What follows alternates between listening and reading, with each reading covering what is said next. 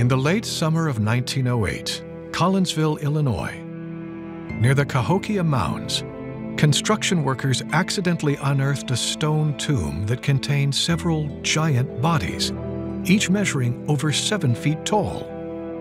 Following this discovery, the bodies quickly disappeared, only to add more mystery to the idea that a large species of humans once inhabited the Americas. What is left of this mysterious mound complex still baffles archaeologists today. Cahokia was considered the largest city north of Mexico, with a population between 25,000 and 50,000 in 1000 AD. This Native American civilization had an advanced system of waterways, agriculture, and textiles, and also many legends of what they referred to as the mound builders. Who were these mound builders? Could they be linked to the large bodies accidentally found in the ancient tomb? Is it possible that what they had stumbled upon was the remains of a great culture that not only roamed the Americas, but also the world? Researcher Brad Olson suggests that these mounds themselves hold the key to these forgotten ancient beings. It is true that giants have been found in the mounds in the Midwest. There are several different cultures in the Midwest. It started basically in the state of Ohio. It started with the Adena culture, which then became the Hopewell, and then it became the larger Mississippian culture that encompasses the entire Mississippi Valley. There are over 2,000 pyramidal mounds in North America, including Mexico. When you look into North America, you discover these mounds that the Indians or the Native Americans built to honor the dead giants that probably ruled over them in some way. In the North Americas, these mounds are built up from the earth itself in the shape of snakes and other various creatures, and some are just mounds. But the thing that's really interesting is when you look around the world, you also find they have something called dolmens. Dolmens are just these massive stones put together to let you know as a marker that there's a giant buried here. There's somebody of royalty buried here. And so we've done the same thing here in the North Americas, where they build this huge mound, which is very hard to do. So the thing that really binds them together is the fact that they're both these massive monuments to people that may have been very, very spiritual to them in the ancient past.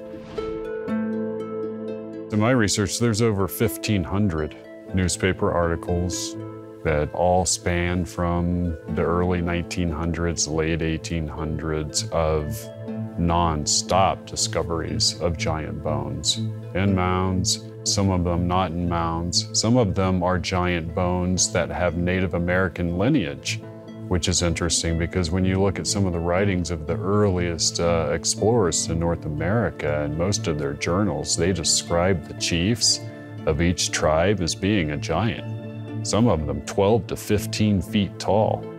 And so here yet again, you're seeing this upper status being given to the people that have that genetic lineage. And when you look at that happening in North America, and then you look at the logs of the very first ship that landed on Easter Island, and what was the first thing they said? There was a race of giants there, and the race of giants were the priestly class of the Rapa Nui people, and that they were overseeing the construction of those stone heads. That story right there, you can take that and place it in 100 different areas all around the world, and it's the exact same story. That's what's amazing about it. Another strange piece of evidence that might add credence to this mythology is that there are over 100 large human-looking mysterious footprints preserved in stone for thousands of years all over the world. Is this possible physical proof of these legends? For example, you have the Bible. Just start at the Bible. In the beginning, the first book of Moses, 2 times some giants are mentioned. Everyone remembers the fight between David and Goliath. Goliath was a giant. This is a Bible story. The book of Eskimo, which is the mythology of the Eskimo, simply phrases at that time the giants were living on earth. The same thing in Egypt. They are clearly talking in the so-called pyramid text that some of the gods were giants compared to humans. Giants are in mythology actual living, practically in every ancient mythology. So why not in the United States? If this is true, how did all this evidence simply disappear? Across the last 200 years, many hundreds of oversized skeletons have been found in Native American mounds and also Native American cemeteries. Many of these skeletons were around 7 to 7.5 feet tall, and they were discovered by archaeologists associated with the Smithsonian Institution, and they were fully recorded, they were taken away, and there are many publications that exist today that you can read all about these discoveries. So what are these giants and what happened to them? Well, firstly, we can say that all of these bones have now gone. Unfortunately, even though many of them were in the Smithsonian, they were repatriated the beginning of the 1990s as part of the NAGPRA law, the repatriation of Native American indigenous peoples' remains. So unfortunately, they've all gone from the museums and the institutions, so we can't look at them and study them today. But what we can do is look at these reports and glean information about what was going on. Is it possible that traces of their lineage can still be found today, but hidden within the very fabric of humanity? When we ask ourselves a question about direct genetic evidence linking us to giants, the giants of the past, to the best of my knowledge, that DNA evidence does not exist physically at this time. However, when we begin looking at the story of humankind, what we see is that the stories of giants are pervasive, that they have been spoken about in ancient history, and that we have found evidence of them in modern times. So the question is, are we related to these giants in some way?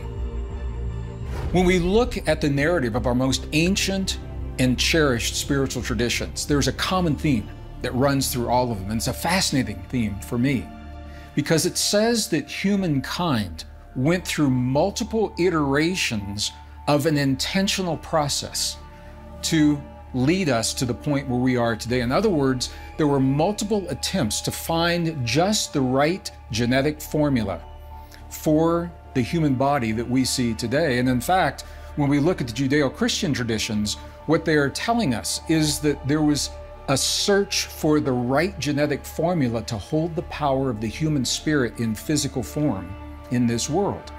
And as we went through the multiple iterations, the trial and error, there were forms of life that were created that simply were not sustainable throughout the eons of history. And among those forms of life, we certainly see reference to giants. We see references to the Elohim and the Nephilim in the oldest records of the Old Testament. In May of 2019, host of Open Minds, Regina Meredith, led a team of researchers with the help of Gaia to see if they could investigate a series of giant bones belonging to a man named Luigi Muscas on the island of Sardinia. In his book titled The Giants of Sardinia, he boasts pictures of very large human bones and DNA results done by the University of Padova in Italy. The remains tested showed an O blood type, Rh negative. This is interesting because Sardinia is one of the few places in the world with the highest concentration of the Rh negative O blood type today. Luigi believes this genetic lineage was the result of their ancestors of giant stature. If this is true, is it possible we can find more evidence of this DNA lineage throughout the ancient text? What will this reveal about the true history of humanity in relation to an ancient race of giants and possibly their interactions with Homo sapiens sapiens? When you look at a lot of the ancient texts, and I keep going back to them because they really do lay out the plan for us to understand the distant past, you discovered that a race of advanced beings that came from space arrived in Mesopotamia, now modern-day Iraq, and also in the area of Africa, but then much later moved and migrated across the planet into North America. They were told to do this by one of their leaders. And in doing this, they also began to mate with other hominids and were giving birth to this very, very large, giant people. The book of Genesis talks about the time when the Elohim, the sons of God, came upon the daughters of men, and that they gave birth to giants. And sometimes it was said that the women, the babies, were so large that they would be removed from the belly in what we would call today cesarean section, that they couldn't be given birth to under any normal circumstance, that they had to be removed artificially. Could these accounts of giants in religious texts add credence to the idea that we might share DNA with this lost species? Experts suggest that if this is true, there are accounts of many types of giants.